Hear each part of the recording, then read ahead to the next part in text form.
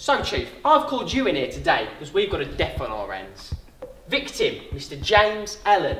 He was found dead in the park on a bench. Apparent suicide. But we suspect foul play.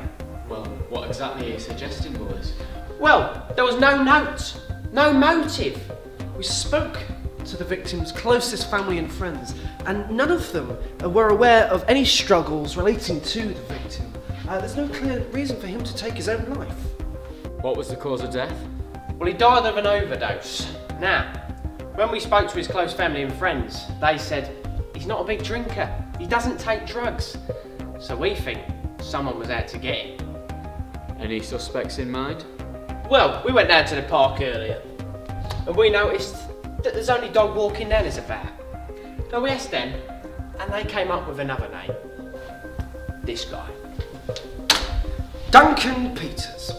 Now we need a bit of backstory on Duncan. He is a known enemy of the victim. They went to school together, never got along, and this followed to the current day. We know that Duncan was in the nightclub the same night as James from eyewitness accounts and also CCTV footage. The only thing is there's no direct contact between him and the victim, but through suspicious behaviour caught on camera, we have enough reason to believe that he drugged James, took him to the park and left him for dead. Well, you know what to do, boys. I love this part. Time to catch a killer.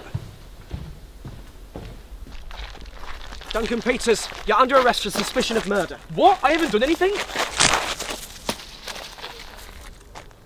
Case closed. Guys! Found the note. Matches his handwriting. Turns out it was a suicide. Oh, fat.